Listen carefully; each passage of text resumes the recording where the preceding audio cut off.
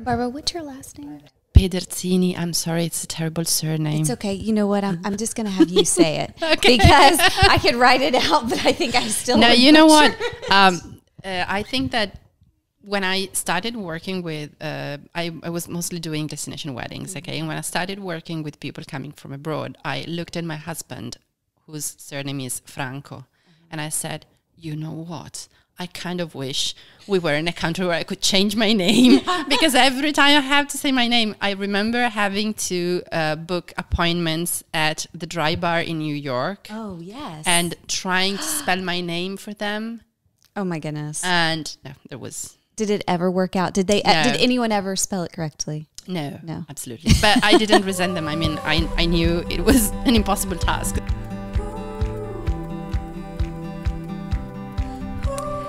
Hey, if you're watching this on YouTube, then I have to issue an apology because I had everything set up to record my interview with myself and Barbara, and I forgot to push the record button on video.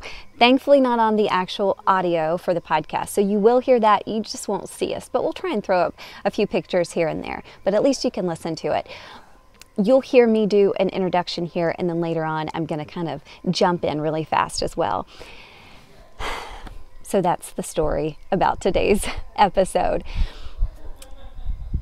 Thank you for watching. Thank you for listening to the Heidi Rue Show podcast, a podcast where we feature female leaders, creators, and innovators, and we hear their compelling stories that inspire, hopefully inspire and encourage you as well. And today I'm talking with Barbara. As you could hear earlier, she said her last name so much more beautifully than I would have, so thank you for that, Barbara.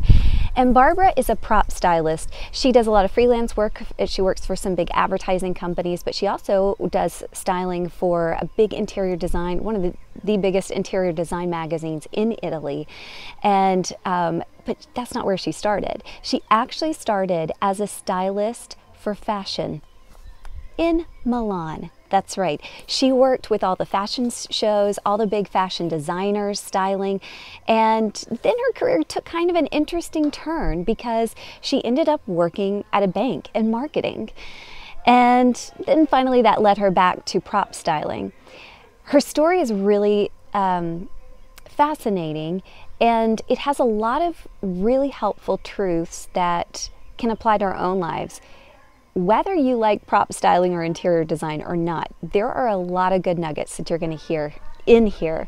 And I thought that it would be really helpful, especially for anyone that has felt like, you know, I have my hands in all these different things. Maybe it's just interest or hobbies or passions. And if you're wondering, how are these all going to fit together? Well, Barbara's story is going to really encourage you. So let's go ahead and hear from her. Tell me how you ended up getting into prop styling, because you actually started styling something totally different. Exactly.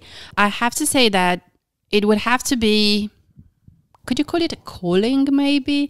I don't know. I mean, when I was in here in middle school, you go to middle school in Italy in between the age of 11 and 13, okay?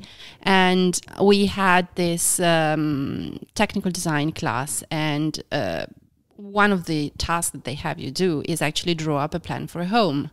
So I was 11 and doing this homework really, and I got completely hooked. I loved it, and I kept drawing, you know, maps and, you know, homes and, you know, plans for renovating our grandmother's house and stuff like that. Wow. And my mom, she was an art teacher, and she was an artist, and she had an interest in interiors as well. So that was always a part of who I was. But it was so much a part of who I was, of my interests, that I never really thought it would become a job. You know, when something you like so much that it's like, okay, it's just what I love to do. Right. It's like, I like the movies, so I go to the movies. Fine. So I like interiors, so I just draw up. Just draw renovations. Yeah, exactly. At 11 years old. Yeah, exactly. And And so I never even considered doing that as a job. So I studied languages at university, and I wanted to go into events, actually planning, but, corporate events and marketing. That was what I thought I wanted to. My first job in Italy, after having an experience abroad, I did an MA at Warwick University in England. But when I came back to Italy, my first job was in a fashion company. And as a side job, I did production assistance at Milan fashion shows. Okay. So basically, I took holidays to go work 14 hours a day. Wow. Shows. And I always thought, okay, I'm going to build on that, and that's going to be what I want to do.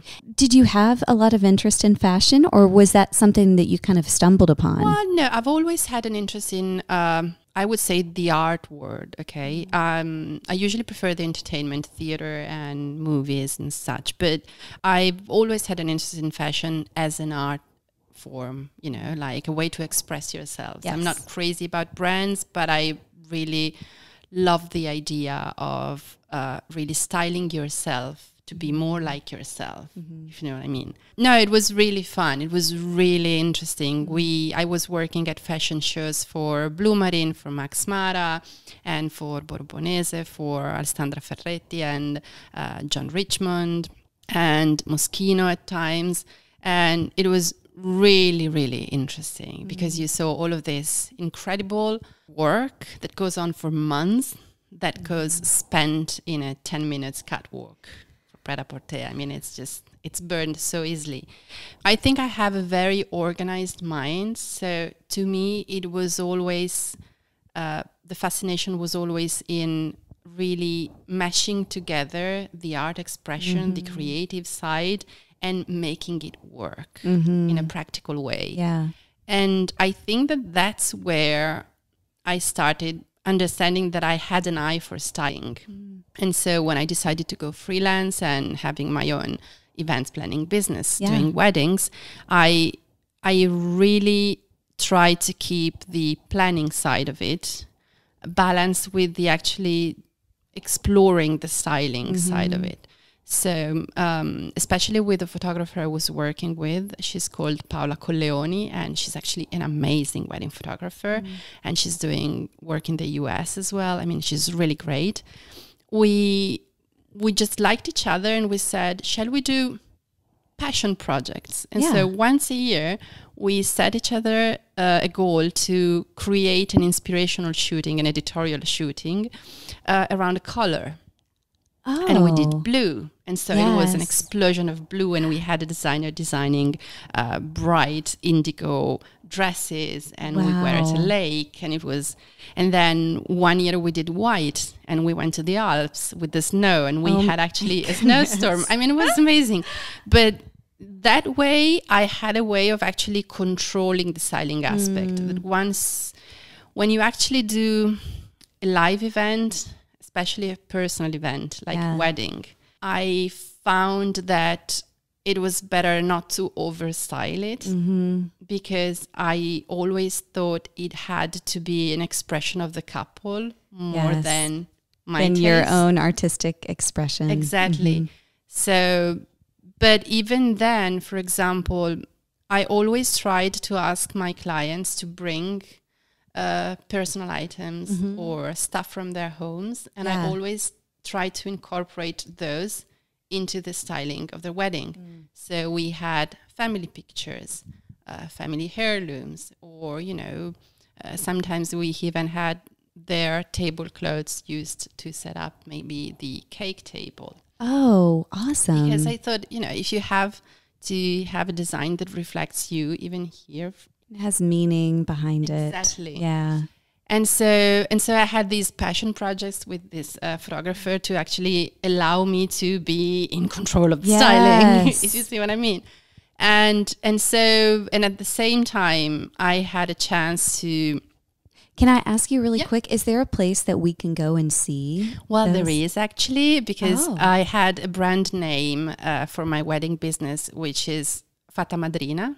Okay. I know, it has to be spelled. It's okay. Listen, don't worry, because we will, I'll put that in the show notes. Yeah, and I will give you the URL. Basically, Fata Madrina in Italian means fairy godmother. So that was my brand name. Mm-hmm. And I still have the website up, and I still have some of my work there, both weddings and editorials. Yeah.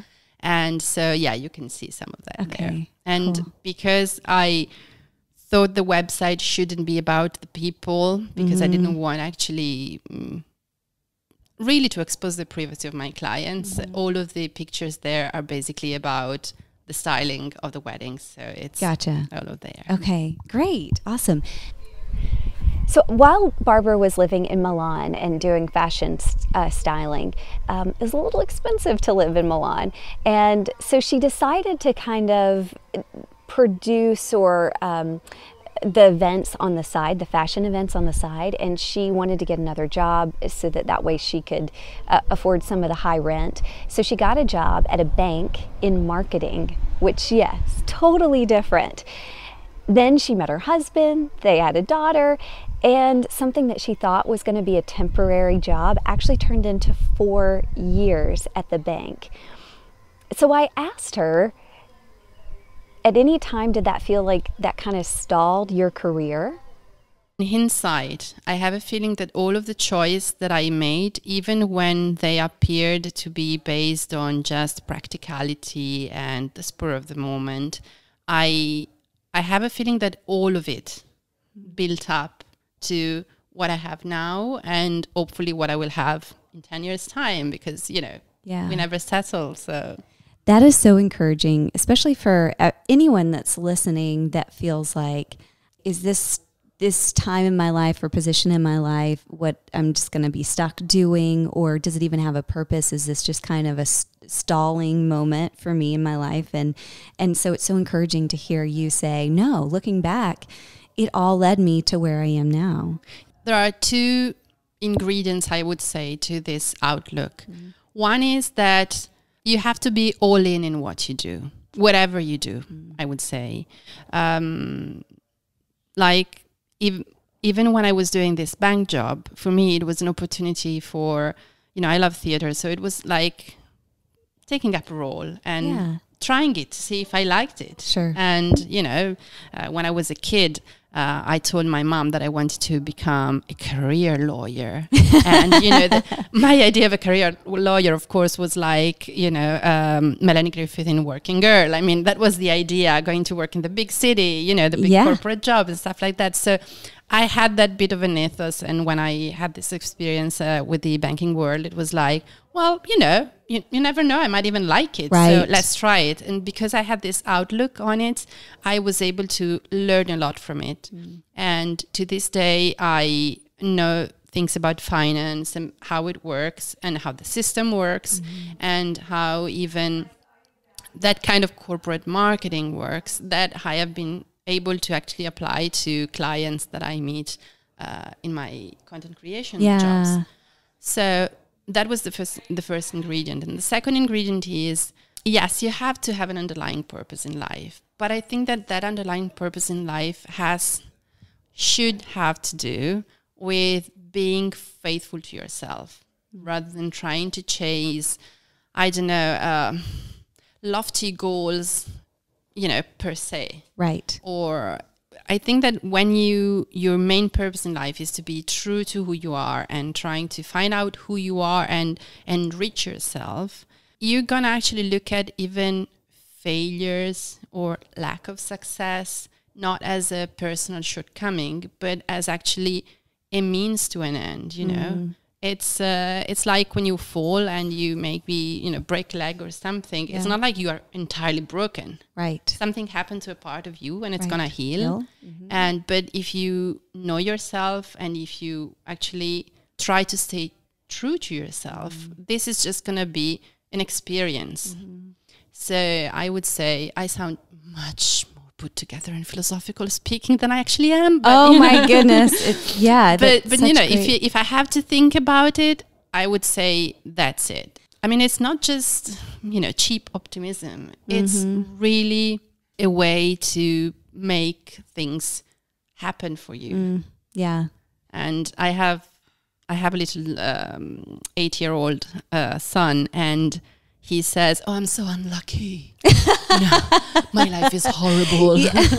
Because I also have a teenage daughter, so he hears his sister saying, "Oh, life is horrible because I'm a teenager." Right. So, and I looked at him and I said, "You know what? There's a doctor, who was actually Dr. Freud, who says that luck and bad luck are actually what you put out there in the world. Because if you are looking for bad things happening to you, you will notice all of the bad things happening to you. Right. Whereas if you're looking at all of the positive outcome of things and the potential, the opportunities and so on, you're going to be to see those. Ready to grab them. Yes.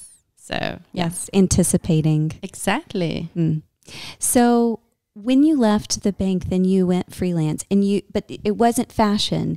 You were doing prop styling and event managing or wedding planning. Yeah, exactly. Okay. And I was doing mostly destination weddings from, people coming from abroad getting married in Italy, and a few Italian couples going to get married abroad. I did a wedding in New York. I did a wedding in Santorini. Wow. Yeah, it was really fun. And at the same time, I had met the editor-in-chief of this interior magazine, and we had struck a friendship, and she liked what I did. And so I had a regular feature on the magazine. It was back in 2011, if I remember correctly. For a couple of years, I had a regular feature where I did a bit of talent spotting on the internet, let's say. So if I saw things that I liked, I would, link people. So famous interior bloggers that were at the very beginning and stuff like that. Social media wasn't that huge as it is now. So it was a way of actually allowing even people who maybe hadn't gone on Facebook yet to actually see stuff that was not on regular magazine yet. And at the same time, they asked me to start doing some editorial work for them as well. So I did a wall feature on sort of do-yourself styling for your wedding, but it was actually massive. We had an 8 pages issue all on it. And it was fantastic because we styled over 2 days. And it was all color-coded, and I basically scouted all of the best DIY from Pinterest. Pinterest was at the very beginning back then. And all of that. And so, I realized that, like I said, something that I thought was just a passion project and something that I said, maybe I've applied it to weddings, but there was so much more that I could do. And so that's where it started. You said something, and I wrote a note, and now I'm trying to remember my note. Artistic expression. What was that? What were we talking about? Okay, no, this is what this. I always get in trouble with my notes because then I'm like, okay, Heidi, what does that even mean? Could it be that? I think I know. We were talking about artistic expression. And, I know. Okay. I got it now. Thank you. It's okay. I talk for a living, as you can tell. Don't remember for a living. So that's the part that, I have an issue with. I totally know what you mean. But you were talking about how what's tough whenever you do these types of things like weddings is that you have to be able to try and, it's their artistic expression, the couples for a wedding. Even as a prop stylist, it's either the publication or if it's for a client, it's what they want and their desire. Yeah. What have you found has worked for you to be able to discover that and then implement it? Okay. I would say that, first of all, very weirdly, although I said that I liked to have my pet projects creatively side, having limitations and boundaries is actually what I find more interesting about creative expression. Meaning that I really like to be given a brief and to be to actually have really boundaries within which I have to work. I would probably enjoy it less if I had entirely free reins. Right. That's the reason, for example, that those color-coded features we did, there were boundaries, creative boundaries. We didn't just say, oh, let's do, the editorial of the month. No, it was like, it has to be just this color, the theme of water, and, all of that. I find it much more interesting and exciting. I also see that I apply this kind of attitude also to writing work that I do. I really like having to tweak my own voice to actually reflect the publication's voice. And although it's sometimes really difficult, because especially when you're freelancing, maybe you're writing for like 2-3 different outlets. So you have to, I have to go detox and then go back to the writing. You really have to do that. And I think the reason is twofold. First of all, like I said, I really like boundaries because I find them oddly freeing. And the other thing is the fact that I like theater. I like taking up roles. I like, trying a new outfit and, new shoes, not just for fashion, just even for like feeling like a different. That's our other guest, Vivian. She just pops in whenever she wants. Actually. No, like I said, it's I like the fact of taking up a persona. And so whenever I am styling for a feature or clients, I did a shooting last week for a client I'm working with an advertisement agency I'm collaborating with right now. And they are a marble company. Working with surfaces is entirely different than working with props, simply props, because you are actually reversing the aim of prop styling. Of what is supposed to be highlighted. Exactly, because you're actually prop styling because you have to make the most of the surface, but the focus is the surface.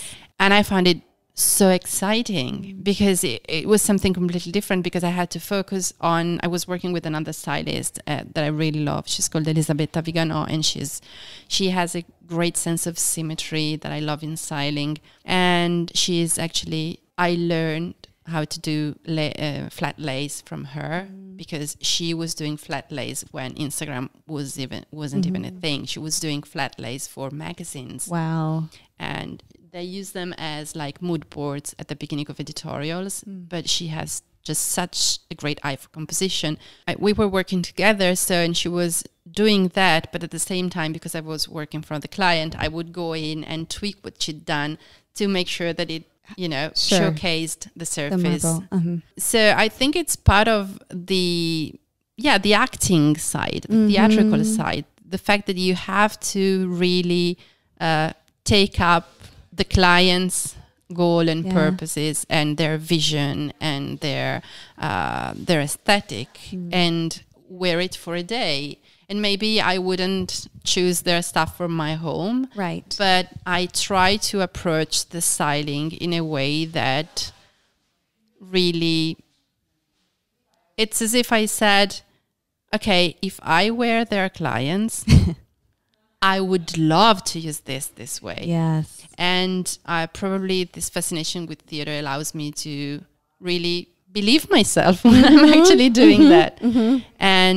And also another part that I like about prop styling is editing, because to me, prop styling is much more about the things I'm taking out of the frame and the things I'm putting into the frame. Yeah. I mean, even when we are styling homes and even when I'm, just for funsy, styling my own home to take pictures for Instagram and stuff like that, whatever I do is always, I do not assemble props and take up a corner and say, let's set up something. I go to a place and take out the stuff that I don't want and then style what's left. Oh. And that's, I don't know, I think that's the reason why Annette had the idea of having this style off that we're having next week in the workshop, because it was like, it's a completely different approach for, the prop styling she's been used to doing. And I think it has to do with the fact that when I do that kind of styling work, I really try to, impersonate the person that would live in that place. And so it's far less about putting my style on it than trying to find what the true style of what I'm trying to put together and making it shine. Do you think that that is a good lesson for anybody, even if they're not a prop stylist, even in your home? Would you suggest the first thing to do is go around to every room and go, take away what I don't like? Absolutely.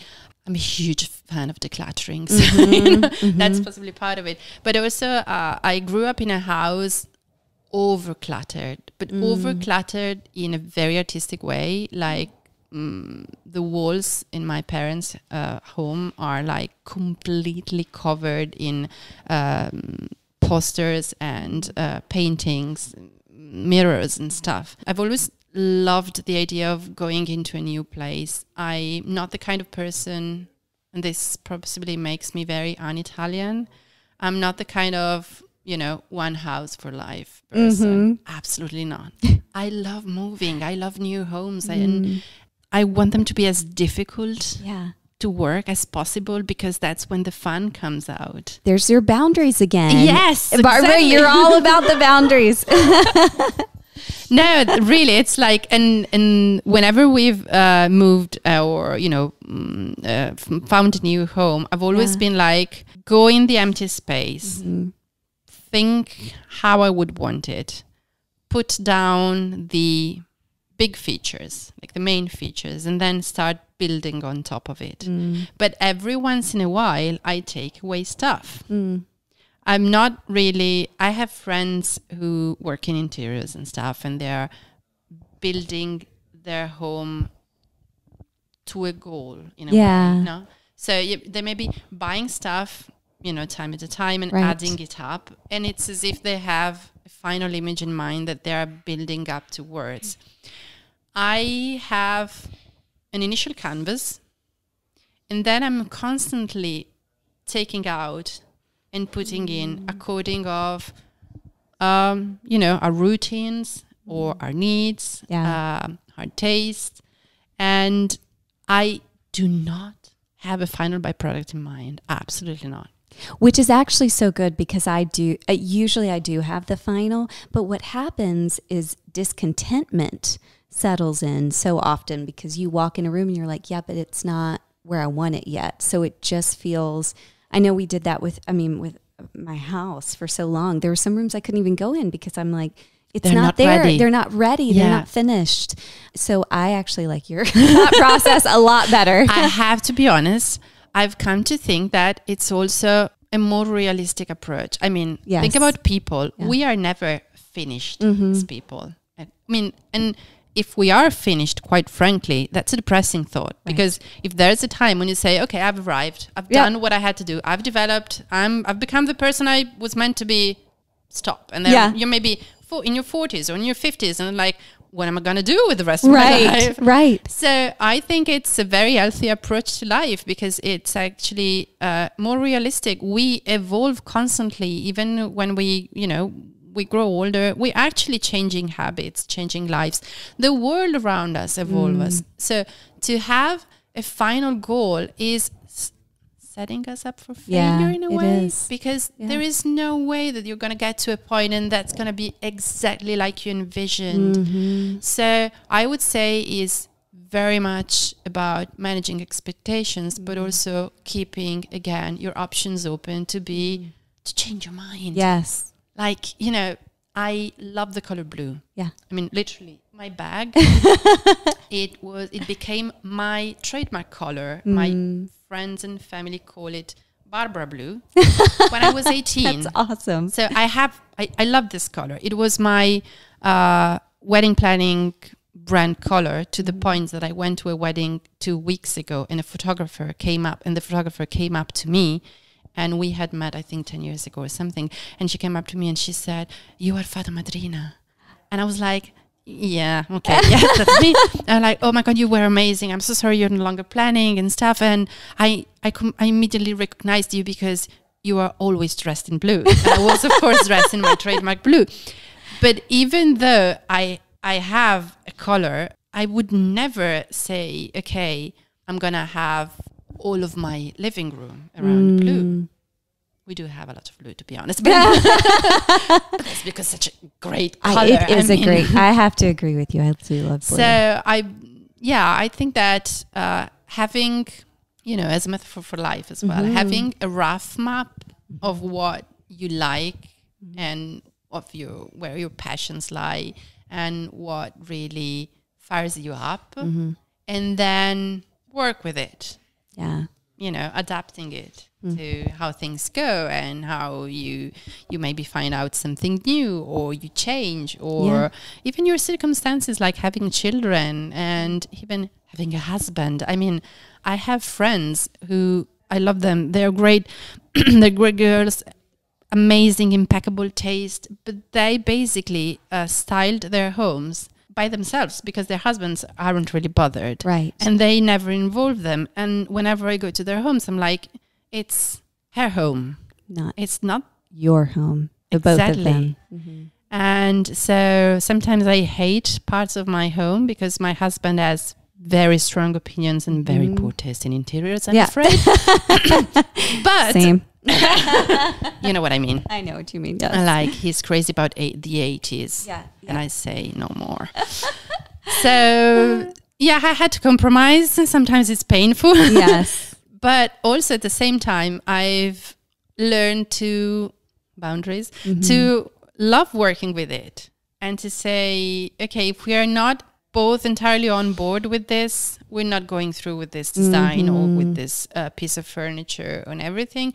And that way our home is far from perfect, far from photo shoot ready, but still it's so us and it's so comfortable. And so yes, I mean, I think you have to be open to the good that comes out from sometimes the discomfort maybe of change, but eventually it's I think it's much better, more exciting anyway. I think so too. I really cannot think of a better way to end our talk too. I don't want to end our talk. We'll keep talking, but exactly.